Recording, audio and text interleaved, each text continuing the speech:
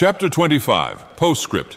In behalf of the dignity of whaling, I would fain advance naught but substantiated facts. But after embattling his facts, an advocate who should wholly suppress a not unreasonable surmise, which might tell eloquently upon his cause, such an advocate, would he not be blameworthy? It is well known that at the coronation of kings and queens, even modern ones, a certain curious process of seasoning them for their functions is gone through. There is a salt cellar of state, so-called, and there may be a castor of state. How they use the salt precisely, who knows?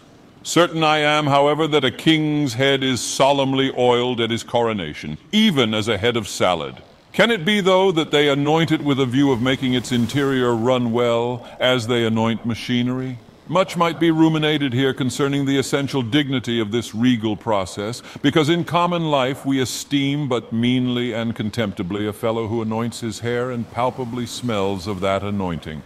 In truth, a mature man who uses hair oil unless medicinally, that man has probably got a quaggy spot in him somewhere. As a general rule, he can't amount to much in his totality.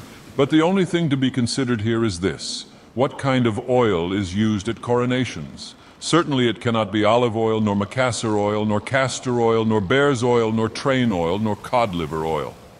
What then can it possibly be? But sperm oil in its unmanufactured, unpolluted state, the sweetest of all oils.